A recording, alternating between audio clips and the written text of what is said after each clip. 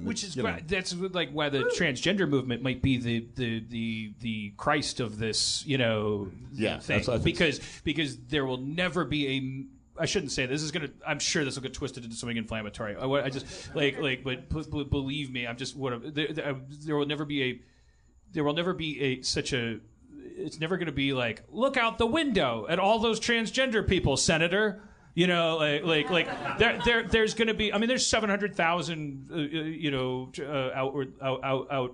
openly transgender people right now, and there's a lot of people. I'm just saying, like, we can't keep waiting for this. They're like this little tiny key that could unravel the whole thing, because John Oliver just did this piece on his show about the whole transgender thing, and it really just, again, like flip-flopped my brain about everything, because like it's one thing to talk about this culturally, but now it's like there's laws, they're passing laws in different places that you have to use the bathroom that corresponds to the genitalia that you were born with, not the gender that you identify with. So they're running ads for like these local referendums that are like, they'll show a little girl going into a women's room, and then a dude with a baseball cap and a goatee looking around and then going into the women's room after her and saying, "This is what you're voting for." Or this, because the idea is that if you identify the idea is that guy in the baseball cap can say, I identify as a woman, so I'm going to go molest a girl in the bathroom,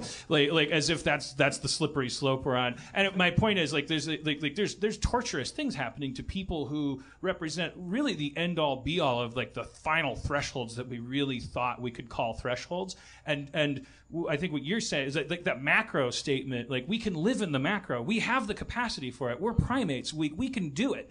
And the guy in the Four Agreements said the same thing. Oh boy! Our brains are designed to experience everything at the same time. And we're back.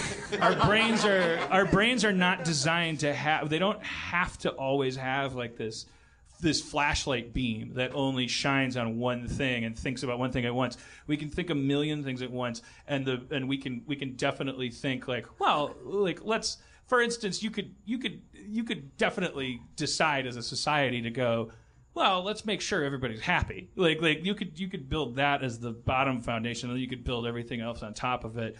But we're living in a world that was created like so long ago by people that didn't even see these days coming, when these questions we would have the luxury of asking these questions. But the I don't know, I just got excited when you said that, because I was thinking about that piece and like feeling the guilt inside of me and going like, oh my God, well, like that's what this transgender like concept is doing to people right now, is like we're all going, oh, I don't know, I've heard myself say out loud like, oh, come on, like about various things. Like, I thought that's where you could draw the line. Like, well, give me a break. Blah, blah, blah. And it's like, well, why are you drawing the line there? And it's like, well, take that line away and take that line away and take that line away. What do you think the worst case scenario is, where everything is just how people want it to be?